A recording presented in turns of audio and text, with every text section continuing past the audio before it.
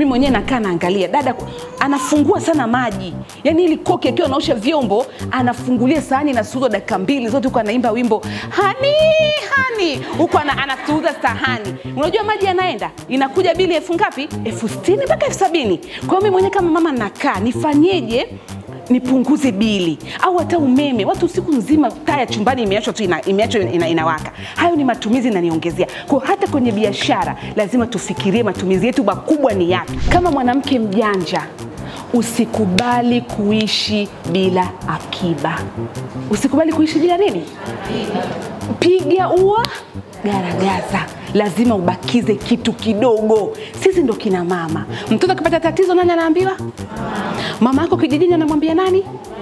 Inawezekana una kaka yako. Anaambiwa kaka, anaambiwa wewe wa kike. Labda kama mwanamume hajashikiliwa vizuri kule, lakini kama kashikwa vizuri na aliyemuoa, sisi ndo tunakomboa nyumbani kwetu. Uongo kweli?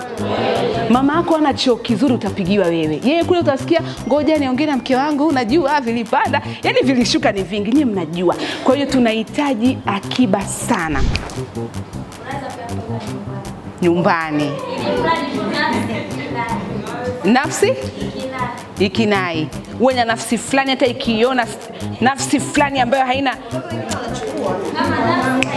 baba anachukua nyumbani. Baba anachukua, unaficha, baba anachukua. Mnajua kina baba nyie. You people you. Hairudi. Shakuwa ile hela anasika nyumbani. Akiangalia mfukoni kabatiwa na shilingi 2,000. Aisee atafanya searching ya kila mahali. Huyu kaika wapi? Anakukana kama hakujua. Yaani akili kichwani anapoteza mchezo. Umepokea labda milioni 1 yako. Unataka ichukue nikaifishe nyumbani.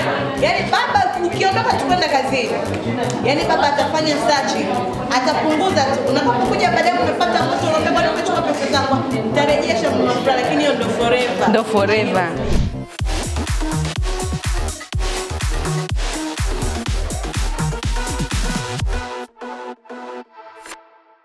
Hongereni kwa kazi.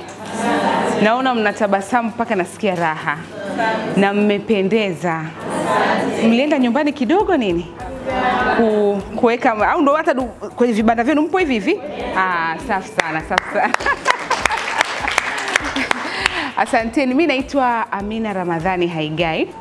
Nitawafundisha na tutafundishana kwa sababu nyie ndio mpo kule kabisa ambako ndo kina happen. Sasa tutakuwa tuna share. Na kwa sababu muda wetu umeenda, sitapoteza sana muda mrefu, sawa Na itakuwa very simple, yani ni rahisi sana yani kuelewa, wala msione kama tuko kishule. Ni kwamba tu tunabadilishana taarifa. Kwa hiyo cha kwanza ngoja kuonyeshwa, si mnaona hapa? Watu ambao wanalengwa na hii ni kwamba ni wafanyabiashara ambao ni mamalishe na dadalishe. Ndio tuliopo hapa? Au wengine wanafanya biashara zingine? Okay, lakini pia naamini nyinyi mna malengo yenu, si ndio? Kuna ari zenu mnazo, yani kuna vitu mnatamani vitokee na ndio maana mnafanya kazi kwa bidii. Basi hii ndio ya kwenu. Lakini pia ni watu ambao mko tayari kufundishwa, alafu mtaenda kufanyia kazi mtakayoambiwa, si ndio? Kwa hiyo mnafungua akili, mnapokea, alafu mkirudi kule field mnaenda kufanyia kazi tutakayokubaliana, sawa? Haya. Kwa hiyo mimi mambo yangu ni haya. Wanasema mambo ni mangapi? 3 tu, sina mengi. Jambo la kwanza ni mauzo. Mauzo. Lakini jambo la pili ni matumizi. Na tunajua mauzo ukitoa matumizi unapata faida. Hayo 3 tu. Yaani kwa sisi level yetu ya biashara ni mauzo, manunuzi, tupate faida. Siku inakuwa imefanya nini? Tumeimaliza. Kwa sasa tukitoka hapa kwenye hayo mambo 3, tunakuja kuangalia mauzo ni nini. Nyinyi si mnayejua mauzo Ni kwamba ile bidhaa unayoitoa au ile huduma unayoitoa unavyoenda kuuza mteja anakupa. Hiyo ndo nini? Ndo mauzo. Kwa lugha nyepesi kabisa. Lakini mauzo yako aina 2. Utauza kwa keshi ama utauza kwa mkopo. Na naonaga mama ntilie wengi pia mnauza kwa mkopo. Japokuwa ni mkopo wa muda mfupi. Kwa sababu unampa chakula saa 7, saa 10 unaenda kufanyaje? Kuchukua. Kwa hiyo kuna masaa mangapi hapa ile yako imekaa nje. Hiyo ni mkopo. Ndio. Huwa mnaandika mkiwa mmemuuzia nani na nani kwa mkopo ili msimsahau. Alafu kuna mtu nimeona amenifurahisha, amekuja na daftari. Sio kama ataruhusu kidogo tulifanya hivi kama mfano, nimeona limeandikwa kweli kweli. Inaonyesha kwamba huyu anatunza kumbukumbu. Na tuna hiyo mada ya kutunza nini? Kumbukumbu. Kwa sababu bila kumbukumbu utajuaje ulinunua kiasi gani? Utajuaje faida inakuja vipi? Tutakuja kuona, sawa? Kwa hiyo mauzo ni mawili, cash na swali niwaulize. Huwa mnalaza mikopo ya chakula mnachouza? Kuna wengine hawalipi? Na anasema na anakimbia juu. Anakimbia. Sasa mimi story fupi, mimi mara nyingi napenda kwenda soko la Karume kwa sababu nina watoto, na kama mnavyojua nguo za kushinda hamwezi mkanunua Mlimani City. Mlimani City tunanunua za nini? Za kutokea. Za kushinda na kuchezea rede ni Karume. Kwa hiyo huwa nawachukua. Unajua mtoto unaweza ukamkadiria skin tight itamtosha afu ukafika inafika huko. Kwa hiyo unambeba tunaenda. Sasa tukienda kule huwa na rafiki zangu kule wanaouza. Kuna mama mmoja anaitwa Mama Manka. Yupo pale soko la Ilala. Yule mama mara kwanza nilikuwa simuelewi kwa sababu nilikuwa naona kama ni mkali sana wakati wa kukusanya madeni. Lakini baadaye nikaja nikawa namuelewa. Wale vijana wana utani sana. Wewe unadai serikali nini inadaiwa? Kwanza walionyua ulikuwa hujaiva. Hapo mtu anaongea shashiba. Yaani hapo ameshashiba afu ndo anakujibu. Mama Manka anamwambia uliiva hujaiva ulikula ni pela yangu. Yaani mpaka jioni sidhani kama Mama Manka anaika hela yake kwa mtu. Mimi nadhani anaondoka na cash money. Au nyewe wapole. Hata huyo wanakimbia. Kesho si atakuja lakini utamuuzia. Kesho imesha, lakini kesho unamuuzia au anakulipa kwanza lile. Alafu ndo mnaanza upya. Basi haina shida, kama inakuja sasa utafanyaje? Aisee, leo stories zitakuwa nzuri hapa. Kingine ni matumizi. Sasa kwenye matumizi kuna matumizi na yenyewe aina mbili. Kuna matumizi ya biashara na matumizi binafsi. Haya matumizi tuyatofautishe. Si tunafeli hapa wafanya biashara wengi. Tujitahidi kwa udogo huo huo, lakini tuwe tunatenga kwamba haya ni matumizi ya biashara na haya ni matumizi ya nini? Matumizi binafsi. Ukishatenga hivyo ndio utaweza kujua biashara inakulipa au haikulipi. Kwa sababu hakuna kitu kibaya kama mfanya biashara unaenda tu lakini hujui kama unafanya kazi ya kanisa au unatengeneza hasara au upo tu, yani ujielewe hata kama unakuwa au haukui. Hiyo haitakiwi. Na matumizi ya biashara ni kama pango ya sehemu unaipikia. Si mna zile kodi mnalipa kodi za inaitwa nini zile? Mnalipa frame hapo sokoni mnalipa kwa mwezi kwa siku? Kwa mwezi. Kuna wengine wanalipa kwa siku, wengine wanalipa kwa mwezi. Okay, nategemea na unachagua au ni hivyo mnapewa na mamlaka ya soko? Makubaliano. Unavyojiona unaweza. Okay. And then kuna mahitaji ya biashara. Kwa sababu sasa kama wewe unapika mamalishe, si lazima ukanunue mchele, ukanunue mafuta, ukanunue nyama. Hayo ni matumizi. Lakini kuna ujira wa wafanyakazi. Huwezi kupika na kugawa na kufuatilia vyote. Inabidi utapika afu kuna wadada wanaokusaidia. Sio mnakuwa mmeajiri japokuwa inakuwa ni vibarua Kwa hiyo kuna hiyo mishahara mnawalipa kwa siku pia, si ndio? Okay. And then pia kuna mikopo. Tuna mikopo tumechukua kwa ajili ya biashara? Tunachukua ndio. Mnachukua kwa ajili ya biashara. Huwa mnakopa wapi? Inategemea na kila mtu anapo sehemu ambayo anaenda kukopa. Wengine wanakopa kwa ushadamu, wengine wanakopa kwenye banki ya taasisi. Kuna blacking na ushadamu. Okay. Na unakuwa ni mkopo wa kupanua biashara au wa kuanza? Mkopo mzuri ni ule ambao mtu anachukua tayari ameshaanza biashara, yuko kwenye biashara. Lakini ukisema ukope zeni ndio uanze biashara, lazima uanze. Amemaliza kila kitu. Tujitahidi kama tuna familia zetu, una mume wako, muongeleshe vizuri, akupe ile ya kuanzia. Make sure ile ya kuanzia sio nini? Sio mkopo. Kwa sababu soko hujalijua. Kwa sababu kumbuka huyo aliyokupa, yeye hajui umefanya nini. Ila tarehe ya marejesho anafanya nini? Anataka.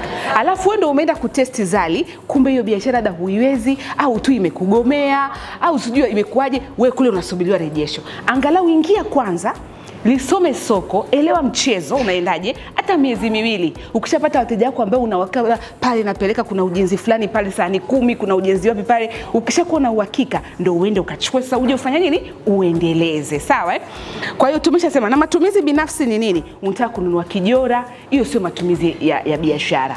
Unataka sijui kwenda kwenye kibeseni, kuna shoga yako mwenyewe na kibeseni, Kigoma cha Uruguay, muende kule sijui sababu ndio stareza sisi wa huku. Unajua tena watu wa huku wa pwani wapi.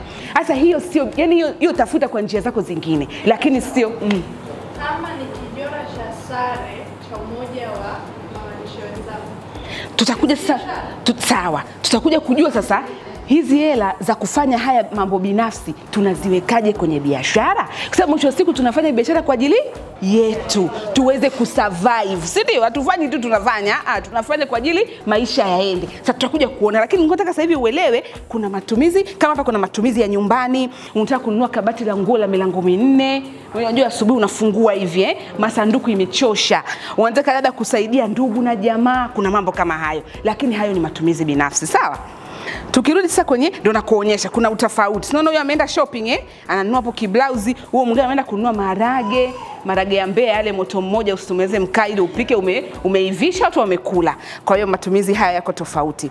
Lakini sasa faida ni nini? Sasa mambo yetu ni matatu. Faida ni nini? Tumesema faida ni pesa inayobaki baada ya kutoa matumizi ya nini? Ya biashara. Ndio unabakiwa na faida. Kwa hiyo unaenda unauza sahani zako kama ni 60 kwa siku, unakuja unatoa matumizi, mchele ulinunua shilingi ngapi, nyanya, nyama, kama una mboga za majani kidogo, mambo kama hayo. Inayobaki sasa hiyo ndio faida yako. Sawa Faida ni rahisi, tunaijua maana ndio kila siku tunaihangaikia. Sasa nataka tuelewane kwa maandishi. Mimi hii hapa nilifanya makadirio tu. Ninyi mtaniambia au wewe utatafakari biashara yako si unaijua. Kwamba labda mchele umenunua shilingi 20,000. Sawa Umenunua mafuta ya kula kwa sababu mnanunua kwa siku, si ndio? Ile anakoga amepimwa hivi, labda umenunua 5,000. Hii ni makadirio yangu. Nyinyi ndio mnajua uhalisia vizuri. Labda nyama umenunua shilingi 8,000. Kilo. Kule Kawe tunauziwa kilo shilingi 8,000. Sasa sijui utakuwa umenunua kwingine wapi bei rahisi kidogo labda. Kuna mkaa umenunua, lazima upike, umenunua mkaa shilingi 7,000. Mahitaji ya sokoni ndio vitunguu, karoti, hoho, nyanya, vikorombezo vile mchuzi unoge, si ndio? Alafu wasaidizi kwa mfano shilingi 10,000 unawalipa wala unakusaidia. Kwa hiyo hapa kutegemeana, na ndio maana nilikuwa nimemwomba dada nani yule atuletee makaratasi kidogo kwa wale ambao hamna makaratasi. Mimi ningependa ufikirie matumizi ya kwenye biashara yako, kwa sababu matumizi ndio mchawi. Yakiwa makubwa utaona faida, kwa sababu hata makampuni makubwa, hata Stanbic, I'm very sure wakikaa huwa wanaongea ni jinsi gani punguza matumizi lakini tuongeze ufanisi. Sawa? Kwa hiyo hata nyumbani sisi ambao hata tumeajiriwa hata atupike mama ntilie, mimi mwenyewe nakaa naangalia dada anafungua sana maji. Yaani ili koki akiwa anaosha vyombo anafungulia sahani na suzo dakika 2 zote huko anaimba wimbo hani huko anasuuza sahani. Unajua maji yanaenda, inakuja bili 1000 ngapi? 60,000 mpaka 70,000. Kwa hiyo mimi mwenyewe kama mama nakaa nifanyeje nipunguze bili? Au hata umeme, watu siku nzima taa chumbani imeachwa tu inawaka. Hayo ni matumizi na niongezea. Kwa hata kwenye biashara lazima tufikirie matumizi yetu makubwa ni yapi. Kwa kama unaweza kufikiria kichwani fast, hebu jaribu kuangalia matumizi yako pale kwenye eneo lako la biashara. Kwa hiyo sasa mimi haya ni matumizi ambayo mimi nilikadiria. Mtaweza mkanisaisha kuna nilivyosahau au hata bei nilizoweka pengine sizo, sawa Alafu jumla nikapata matumizi yangu kwa siku ni shilingi 58,000. Umeona kwa siku. Lakini nikarudi nikajiuliza mimi ili niweze kuendelea vizuri, mimi nataka faida shilingi ngapi? Ningependa kila sahani inipe shilingi ngapi? Unaona huko kishule huko kuna namna nyingi sana za mtu kuweza kufikia bei itakayompa faida anayotaka. Lakini hapa kwa sisi tunataka tu tujiulize, mimi sahani moja yani nataka inipe shilingi ngapi? Let's assume sahani moja mimi nataka inipe shilingi 550 kama faida yangu. Sawa nimeshapata matumizi 58,000. Lakini faida ninayoikusudia niipate ni shilingi 550. Kwa nini? Kwa sahani moja. Nikaja nikasema sahani zitakazouzwa kulingana na mchele niliopika. Nikajaribu kuuliza kilo moja inatoa sahani ngapi? Kilo moja ya mchele kuna mwingine anatoa 6, mwingine anatoa 5, mwingine anatoa mpaka 4. Okay. Kwa hiyo wa 6 kuna vile anakuwa amepunja. Na wateja pia wanaweza kukimbia ukiwa unapunja sana. Yaani vitu ni kubalance ujue. Mama fulani anapunja sana. Tena ukikuta wanaume wanataka mzigo umeshiba Lakini unaweza kuwa umejaza chakula lakini chakula chako hakina quality. Na unaweza kuwa umeweka chakula kiasi lakini kikao kina quality. Watu wanasema kushiba, quality ni baadaye. Uje kutanaga na hawa hivyo. Inategemea. Lakini pia wao kushiba wapo. Ukiona kama huku kwenye quality hawezi, basi unamwambia tu pita kushoto. Nenda kwa fulani wewe. That's very interesting. Sawa. Kwa hiyo nikaja nikachukua sasa nikapiga hesabu nikaona nitapata sahani 40. Hayo ni makadirio yangu nitapata sahani 40. Kwa hiyo nikichukua ile 1058 ambayo ni gharama ya kupika ule wali paka unafika mezani ule umenigharimu 1058, nikagawanya na zile sahani. Kwa hiyo nikigawanya inaniambia gharama kwa sahani ni shilingi 1450. Sahani moja mpaka imeiva mimi nimeingia gharama ya shilingi 1450. Nikijumlisha na ile faida ninayokusudia mimi itanibidi niuze kwa shilingi 2000. Paka hapo tumeelewana tulivyofikia huo mchakato. Kwa maana hiyo hapa sasa unaenda kitaalamu. Yaani unaanza kuwa mtaalamu mama nani sijui umeshaanza kuwa mtaalamu mpaka hapo. Yaani hesabu hii kidunia wewe ushakuwa mtaalamu. Kwa sababu ushajua matumizi ni haya, kwa hiyo ina maana utarika, yani ile matumizi yako utauza na hela ya matumizi ya kesho itarudi. Lakini pia kila sahani imesha kupatia faida ya shilingi 550. Kwa hiyo ndio ungeweza tu kusema kwamba unachukua shilingi 2000, unatoa 1450 ni gharama kwa sahani, alafu unabakiwa na faida yako shilingi ngapi? 550. Kwa hiyo nikaja nikasema sasa ile ilikuwa ni kwa sahani. Tunatoka sasa kwenye sahani. Tunakuja sasa kiujumla kwamba mauzo yangu yatakuwa shilingi ngapi? Nilisema nitapata sahani 40. Sahani 40 nauza kila sahani shilingi 2000. Kwa hiyo mimi mauzo yangu ni shilingi 80. Si ndio? 40 mara 2000. Alafu kule gharama niliyoingia ni ile shilingi 58. Kwa hiyo nikichukua shilingi 80 nikatoa 58 na bakiwa na shilingi 20 ngapi? 22. Kwa hiyo siku mimi nimepata faida ya shilingi ngapi? 22. Kwa hiyo paka naondoka jioni saa 12 huu mfuko huu na shilingi 58 ya kuendea sokoni tena kesho. Lakini mfuko wa pili na 22 ambaye ndio faida yangu ya hiyo siku.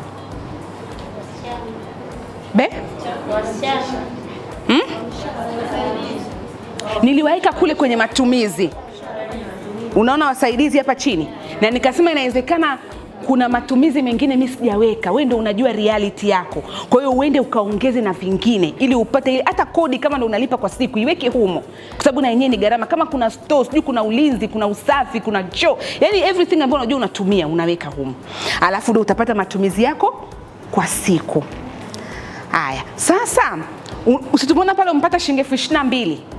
Kwa hiyo unaweza ukaamua 22 yote ikafanya nini? Ikaisha. Ukaila, ukaenda nyumbani, ukafanya unavyojisikia kufanya, ndio kijora hapa.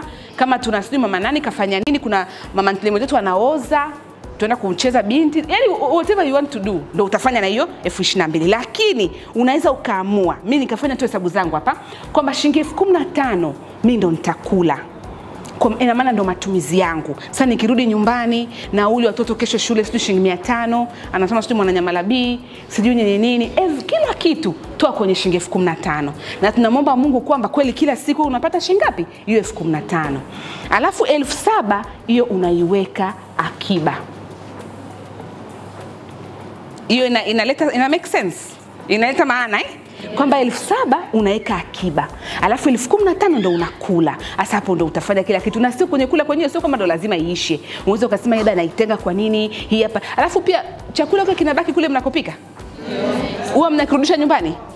Unajua hiyo ni aina nyingine pia kupunguza matumizi. Dada usipike na kuja nacho. Na baba kafika mwambie na mume wangu subiri na kuja na msosi. Lakini unapika kwenye level nzuri ya kula mume wako au unapika tu ya kula wengine?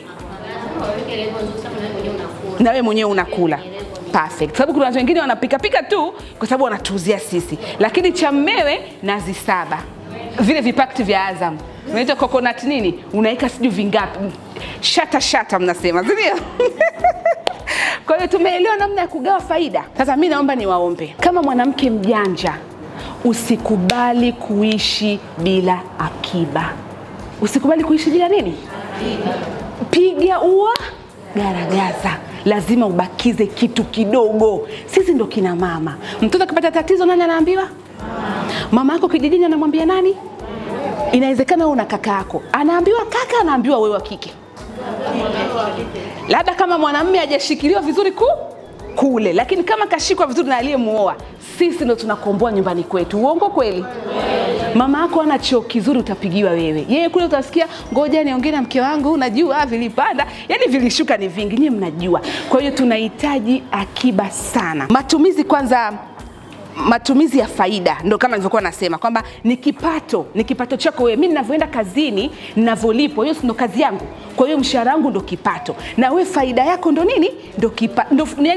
Ndio kipato cha kazi yako. Ambaye kazi yako ndio nini? Mamalishe. Kwa hiyo lazima ikusaidie. Ndio maana tukasema 22,000 kaipangilie ikusaidie. Lakini 58,000 ule ndio mtaji wako, ndio msingi wako, unaulinda. Kukuza na kuboresha biashara. Inawezekana sasa hivi unapika vyakula vyako vyote kwa kutumia mkaa, lakini unatamani siku moja uje kuwa na ile gesi refu hivi, si ndio? Unafanyaje kupata hiyo gesi refu? Kila kitu lazima ukakope. Kila kitu kausha damu. Kwani ukianza na mkaa kidogo kidogo, kwani nani anakupiga? Kwa sababu sisi kwenye maisha haya hatujilinganishi. Mama fulani pale ana gesi well and good, mimi sijui kapataje, lakini na mimi nitachukua muda wangu na uhitaji, nitapata na mimi gesi. Alafu kingine tumesema sio wenyewe ni binadamu. Kwa hiyo dharura ni nyingi. Aidha mtoto ataumwa, mzazi wako ataumwa. Kwa hiyo ukiwa na akiba yako, kabla ukoa ujaje ukakaa mkaanza kushikana mashati, ile ya pale emergency unaambiwa toa hii ili yaingizwe huku, utakuwa unayo. Sio kinatokea ndugu zake huyu wako wapi jamani? Ndugu wa Juma mnaitwa haya ili yaingie huku, endeleeni kulinda kwa keshia, control number sio nini, kalipe, ndio mtu anaenda theater. Kwa hiyo ile ya kuanzia angalau ile huduma ya kwanza first aid unakuwa unayo wewe. Alafu baadaye ndio mtakaa kama ukoo, mtajua mnatoa wapi ile ya kujazia, si ndio? Lakini pia ni chanzo cha maendeleo. Si mama ntilie, si pia mnajenga nyumba zenu? Si mna vibanda vyenu, viwanja vyenu? Si ni biashara yenu imewasaidia? Kwa hiyo pia ni chanzo cha maendeleo kwa sisi mama ntilie ambao tunafanya. Sisi wanawake wa Kitanzania pia ni chanzo cha maendeleo. Kwa hiyo faida yako ni kitu cha kuheshimu sana. Sawa Kwa sababu ndo inatupatia vitu vyote. Kingine sasa, tumesema tunatunza faida. Huwa tunaiweka wapi faida yetu? Ile 7,000 kwenye simu mnaweka kwenye account za benki? Okay. Huyu anaweka kwenye account. Okay. Mimi naomba niwe wakili huko. Madam. Mimi naomba niseme hivi. Kila mtu ngoja amalizie basi, alikuwa ameanza. Okay. Kila mtu ana namna anaweka akiba yake. Ndio. Wengine wanaweka kwenye vibubu, wengine atakwambia mimi naweka kwenye simu, wengine anaweka kwenye account za benki. Lakini muda mwingine madam na nyinyi watu wa benki mko hapa tuambie, ukiweka kwenye benki mnakipenda tunakatwa makato. Mnakipenda sana hichi. Tutakuja kuambia kwa nini sio kizuri. Tuendelee. Sio kizuri kabisa Endelea No. Kama nilivyosema, wengine wanaweka kwenye accounts, wengine wanaweka kwenye simu, wengine ndo kama hivyo kwenye kibubu. Lakini wengi wao, mimi nikiwa mmoja wapo, kuna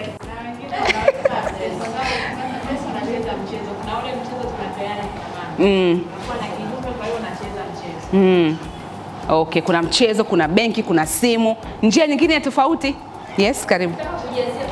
Kwenye mchezo. Yaani kwenye mchezo inarahisisha kwa mashe wengi tunatumia njia hiyo kwa sababu sasa nilikuwa na shida ghafla.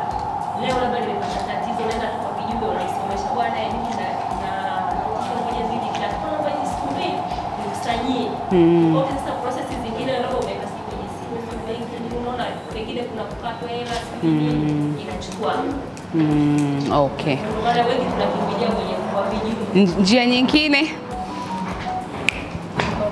nini? Vikoba. Good. Sawa. Kingine njia? nyumbani. Nafsi ikinai.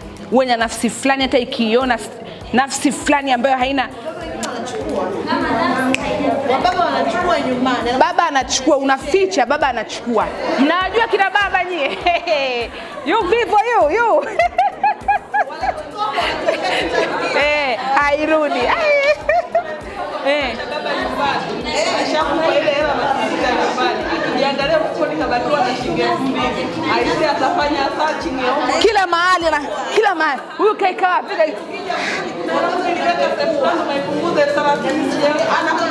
Anakukana kama hakujua.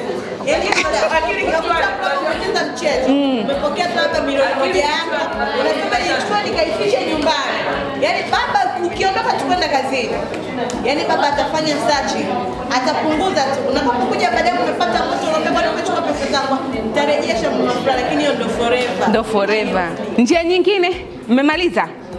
Karibu. Sema ukweli, asilimia hizo zote tulizozitaja kwa sisi mamalishe hazina faida. Asilimia huko, kwa sababu utaenda kwa kijumbo liweka jambo lako kwamba hili limeweka mecheza mchezo kwamba mwezi ujao miezi miwili na hii mchezo unaisha. Hii hela itaifanyia jambo lingine. Aidha mimi na imani kwamba kama tunaweka kweli ni akiba, basi tenga akiba mara mbili. Okay. Akiba ya kijumbe, unajua una lengo lako la kulifanya. Hii akiba nyingine iweke nyumbani, unaposema ni nyumbani, hapo ni ya matumizi yako, likitokea lolote unajua nainuka nalo. Okay. Lakini kwa kijumbo umeshaweka lengo kwamba nataka nikanunue kiwanja, umeshapata tatizo hapa tena unaingia imani. Ngoja nitaongea tuna kijumbe nitafanyaje? Imani tena ya nafsi kuna. Kwa hiyo kiukweli mamalishe kama tulivyo hapa, tusiwe waongo, tusiwe nini. Na zote tulizoziongea njia kwetu sio salama. Na matumizi yetu ya akiba ya kuhifadhi. Kibubu utakiweka nyumbani, lakini utakaje na ile hela utaichukua tu, utasema ukija kukirudishia ndio ushakibomoa tutarudi tena. Utaidokua mpaka itaisha basi. Sawa. Kwa hiyo ndo hali halisi. Okay. Mimi kwa haraka niliamua kuweka kwamba njia ya simu. Nikiangalia ule ubizi ambao nyinyi mara nyingi mnao. Kwa hiyo ukishapata ile faida yako, unaweza ukaitunza kwenye simu.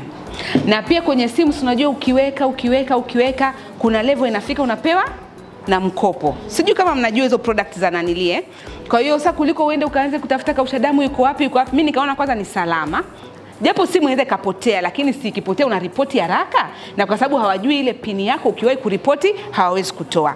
Lakini pia unaweza kupata hiyo mikopo ukiweka baada ya muda mrefu. Unaweza ukapewa 10,000 ukirejesha kwa uaminifu ndani ya muda ukapandishiwa kiwango ukafika tu kiwango kikubwa.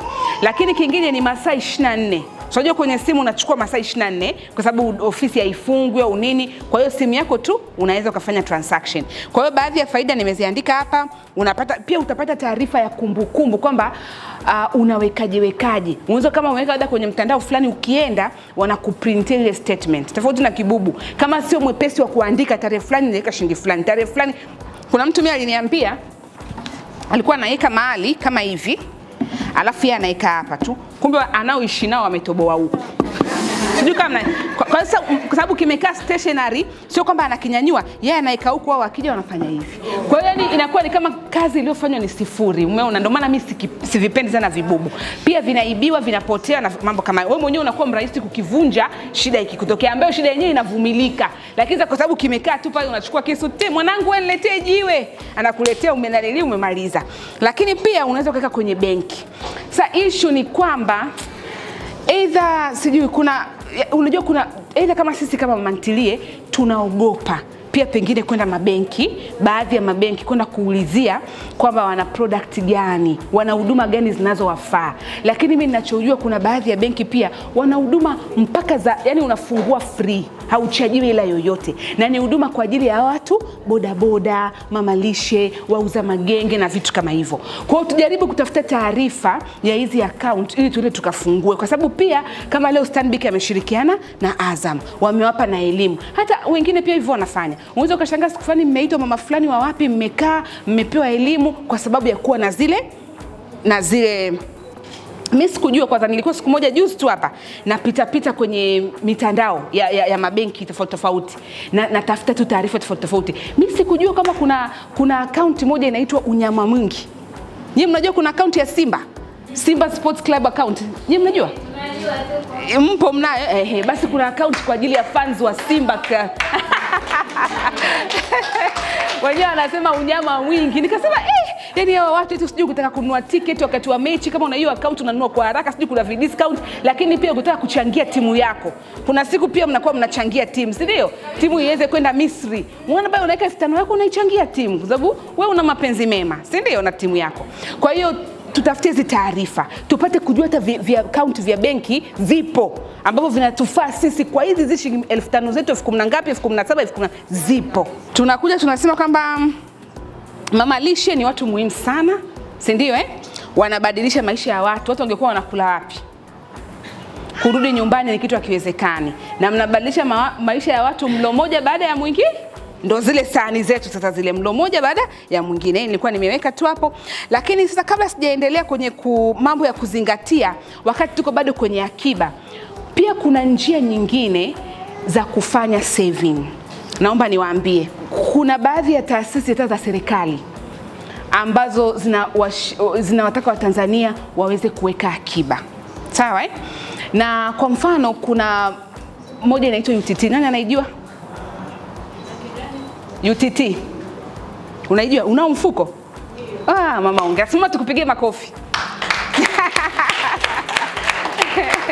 Mama amenifurahisha. Mwingine anaujua mfuko? UTT, hiyo taasisi ya UTT. Hiyo taasisi ya UTT ni taasisi ya serikali. Iko chini ya Wizara ya Fedha.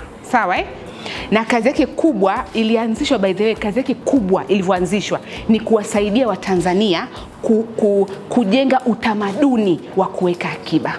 Serikali ilikaa ikaona hawa wananchi wetu, hawa raia, uwekaji wa akiba sio. Kwa hiyo akaja na taasisi ikusaidie wewe kuweka akiba. Kwa mfano kuna mfuko unaitwa Wekeza Maisha. Wekeza Maisha ni mfuko, mimi ninavyoutafsiri ni kama wa kujiandaa kustaafu. Unataka kuja kuishi maisha yako mazuri wakati wa kustaafu. Ndio ile unasema kwamba kesho yako unaanza kuijenga leo. Kesho yako unaanza kuisumbukia leo, ili baadaye usije kuwa mzee mwenye hasira anayeacha laana kila wakati na kuona kama kila mtu ampendi. Unaanza kutengeneza. Uwe pia ni yule bibi ambaye wajukuu watafurahi kuja nyumbani, maana bibi ana mambo mengi sana mazuri. Unaona hasa hiyo account hivi unaweza ukaamini kwa mwezi unatakiwa uweke shilingi 8,340 kwa mwezi mzima. Kuna mtu hawezi kuweka shilingi 8,000 kuipata? Na unaweza ukaweka kwa njia ya simu. Mara ya kwanza tu wakati unajaza form ndio utaenda ofisini kwao. Lakini baada ya hapo ukitaka kujua una shilingi ngapi unaangalia kwa simu, ukitaka kuweka unaweka kwa simu. Shilingi 8,340. Lakini mfuko ambao hautapewa hela mpaka miaka 10, mna uwezo wa kuvumilia? Ndio maana mimi nikasema huo ni mfuko kwa ajili ya kujiandaa na kustaafu. Unauwekeaga tu hela, wewe unapotea unafanya kazi zako. Kwenye ile 17 yako. Dada amesema tugawe makundi mawili. Hilo kundi moja sio la kuenda kumpa nani, ukiamua unaanza kusumbuka na kesho yako. Eka 8,000 UTT. Lakini kuna mfuko wa watoto. Kwa mtu amekuja na watoto, mama una mtoto. Siku unapoenda kuanza kumfungulia mtoto ni shilingi 10,000. Baada ya hapo kila mwezi unaweka 5,000. Ukatazu kuweka zaidi, lakini kima cha chini ni 5,000. Akifika sekondari anasomeshwa na ile hela. Sijui mmeona Hizi taarifa si walaumu, lakini pia na hizo taasisi pia hazishuki huku chini kuja kuwatafuta wale walengwa. Lakini nanyewe pia mjitahidi wenyewe pia mfanyaje? Mtafute hizo taarifa. Kwa hiyo ile faida unaweza ukaigawa makundi kadri utakavyoona inafaa. Ukapeleka UTT, ukafungua mfuko wako mwenyewe wa kustaafu na ukafungua na mfuko wa mtoto. Kwa wale ambao mna watoto. Na nimeona mabinti hapa hawajakaribia, lakini siku mkaribia ukimpata tu mwenzako, mwambie kamfungulie mtoto wangu. Ukitaka tutuzae kaanze kufungua. Mtoto wako una secure future ya nani? Ya mtoto wako ingali mapema. Sawa Sasa cha kufanya basi wakati naenda kumalizia kwamba mambo ya kuzingatia katika usimamizi wa fedha za biashara. Maana hilo ndio lengo kubwa. Kwamba tenga fedha za biashara na fedha binafsi. Hiyo tumekubaliana. Kwamba sasa yale mambo ya kijora, ya nini, ndio shilingi ngapi ile faida. Kafanya utakavyojisikia kuifanya. Na leo hata kama unataka kwenda wale wanaume ndio kuanzia kesho unao. Ukiamka uende kukopa nyama. Kwa misa fulani akupe ukope uje uuze na uende ukampe jioni. Sawa? Kingine tujitahidi kujenga tabia ya kuweka kumbukumbu za biashara. Dada hapa ndo nimwambia unaona kitabu chake kinaonekana yani kitabu cha hivi kinaonekana sio kipya. Na kama sio kipya na maana kitabu kitafanya nini? kinatumika, na hilo ndo lengo la kunanili. Kwa huku unaandika nini dada? Andika majina ya watu unaowauzia. Majina unaowauzia hata kama umdai. Hata kama simdai ndio namwandika kwa sababu hizi sana zangu zimesema. Hiyo tarudi. Nadhani sasa hii ndio inaitwa customer care. Anataka kujua hawaandiki tu ambao anawadai. Yaani unaangalia tu hata wale wateja wako, si ndio? Na ukiona siku 2 3 ajala kwako unafanyaje? Unapata wasiwasi. Shosti vipi, mbona sikuoni? Nini tatizo? Chumvi ilizidi? Basi nitapunguza, si ndio? Au nimekupunja. Yaani jamani, yaani vitu vidogo vidogo unakuwa watu wanakushangaa tu. Yaani mauzo yako yatakuwa Felix dada, vitu vidogo vidogo, chumvi ilizidi au nilikupunja au dada wangu akukuongelesha vizuri. Unaomba mpaka radhi, hujakosea kitu unaomba radhi. Kwa sababu unamlinda nani? Mteja aendelee kula kwako. Si ndo maana yake? Haya, kingine, kila jioni tupige hesabu ya kilichotokea kwenye biashara yetu. Watu tunapiga hesabu kila jioni? Ndio. Mnapiga ile saa 10 ngapi unakaa mahali watu kama vile hawakuelewi. Mko zako kumbe unajua unafanya nini. Kwa hiyo ni vizuri tupige hesabu. Yaani tunasema tuangalie kwa siku hii kwenye biashara yangu kimetokea nini? Nimeuzaje? Nani hajanipa? Ambaye kesho ndo nitaanza kufanya nini? Kumdai nikiamka. Nani? Kwa hiyo ni lazima tuweke kumbukumbu. Lazima tuweke, tunataka tutaki. Mtu mkasema tu kumbukumbu za kina Stanbic. Tunaweka kwa udogo wetu. Kina Stanbic inawezekana wanatumia masystem ya kikompyuta, yani masystem yanafanya tu hivi. Lakini sisi system yetu ni nini? Hii ndo nini? System. Na najua tunajua kusoma na kuandika sisi wote, si ndio? Nyerere alijitahidi, ambao hawajui kusoma siku hizi wanaisha na wameshapotea. Kingine, tujitahidi kupunguza matumizi, kwa sababu matumizi ni adui wa nini? Wa faida. Yakiwa makubwa sana. Okay. Kwa hiyo mtajua ni namna gani mbaki kwenye mstari. Unapunguza matumizi lakini usiache sasa usiwapikie watu wali wa ule mchele wa vitumbua kwa sababu unataka kupunguza matumizi. Yaani punguza lakini usiharibu quality ya chakula chako. Yaani punguza mpaka sehemu fulani lakini usipunguze sana mpaka tena ukaharibu. Tunasema kila kitu kifanya nini? Kibalance. Tuna balance. Unajua Alafu kingine, tujitahidi kuweka malengo. Una lengo gani? Ndio kama nilikuwa nimetoka kwamba baada ya miezi 3 nataka jiko la gesi. Si ndio? Baada ya miezi mingapi mimi nataka ninunue viti. Yaani wateja wangu wakija mpaka nimwambie mtu sogea. Unaweka mpaka mpango wa viti. Hizo ni hatua ndogo ndogo lakini zinaelekea kwenye nini? Kwenye ukubwa. Si ndio? Baadaye pengine nataka ninunue hii, nimeona kama nataka kujenga hapa nipanue sehemu yangu. Au baadaye wateja wangu wako mbali na nataka niajiri mdada mwingine. Anaenda mpaka kuna majengo, nimeona magorofa yanajengwa kule masaiti, wao wanafika mbali. Maana huko nikiacha sasa nitamwachia nani? Mimi inabidi nibaki hapa, vitu kama hivyo. Kwa hiyo ni lazima uwe na malengo. Malengo yatakufanya ubaki kwenye nini? Kwenye mstari. Na ukitaka kutumia vibaya malengo yanakusuta. Kama ile dada amesema nafsi inafanya nini? Nafsi kinai, unataka kufanya kitu nafsi inasema no, kuna meza za kununua. Unataka nafsi inasema no, kuna nini, kuna sufuria. Nataka sufuria paka tena nimepika mchicha nitoe, sio nipike tena nini? Anaongeza masufuria yangu. Hapa kichemka hapa, inachemka hapa, inachemka hapa. 7 kamili mimi watu wangu wamefanya nini? Wamekula. Then kingine ndo customer care alikuwa amesema dada. Lugha nzuri. Kuna siku nitakuja kisiri, alafu nimewashika store alafu ni wa makumbusho. Nitakupeni mrejesho bosi. Sawa, mimi nitakuja kama vile sikukumbuki nakaa pale. Alafu nione utanitreat vipi. Unawatreat vipi wateja wako? Unaongea nao vipi? Si unajua? Unaweza kanunulie wali kwa mama fulani. Yaani mtu anakuja hata kusikia tu unavyoongea kwa sababu unaongea vizuri. Na watu watafanya nini? Wataambiana. Tunaambiana sisi wateja. Usipite pale. Kwa mtu fulani usiende kula. Hata wakati wa nini inaitwa ile wa Ramadhani. Sio tukafuturu kwa fulani. Nilienda pale juzi anapima hivi alafu hivi kama unajua Wakristo wengi wanafuturu wanapenda zile matashtiti yale. Wanaambianaga mtu ofisi fulani inatoka yote vuu inaenda kufuturu kwa sasa haribu. Ndio wanaambiana wote Stanbic hawaji kufuturu na ni siku ile hawaji kufuturu. Mimi mwenyewe napenda kwenda ile uji sijui nini na nini. Kwa hiyo tuwe na zile lugha nzuri. Wateja watakuwa wengi na wateja wakiwa wengi na maana mauzo makubwa. Mauzo makubwa na maana faida kubwa. Umeelewa, asante. Yaani umeelewa sana. Kwa hiyo mali bila daftari huu ni msemo utakuwa mnaujua sana. Mnaujua, kila mtu anawaambiaga tusiache kutunza kumbukumbu. Sawa